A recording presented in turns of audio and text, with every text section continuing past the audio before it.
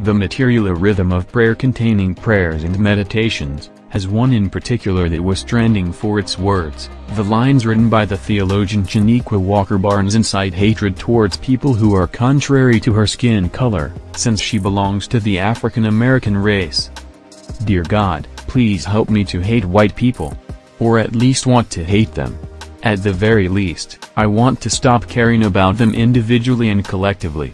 I want to stop worrying about their racist and wrong souls, stop believing that they can be better and that they can stop being racist, wrote Walker Barnes, who is also a minister for the ecumenical side.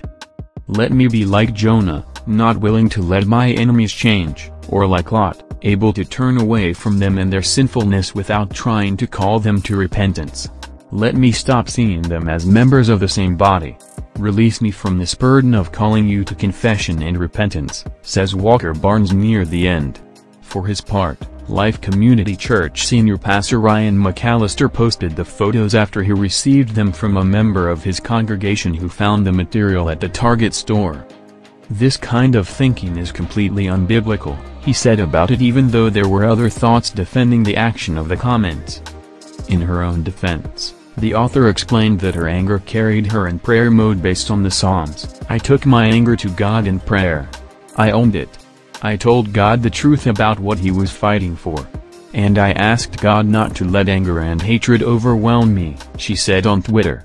But certainly the generalization about whites, as a racist group, is the product of ideologies such as the famous critical theory of race, which has produced a great controversy in the Southern Baptist Convention in the United States.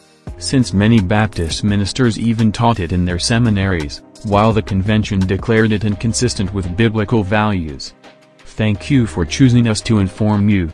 Do not forget to subscribe to the channel, and activate the bell with the option all, so that you receive notifications of new videos, and do not miss any news of Christianity. I say goodbye until the next video. Blessings.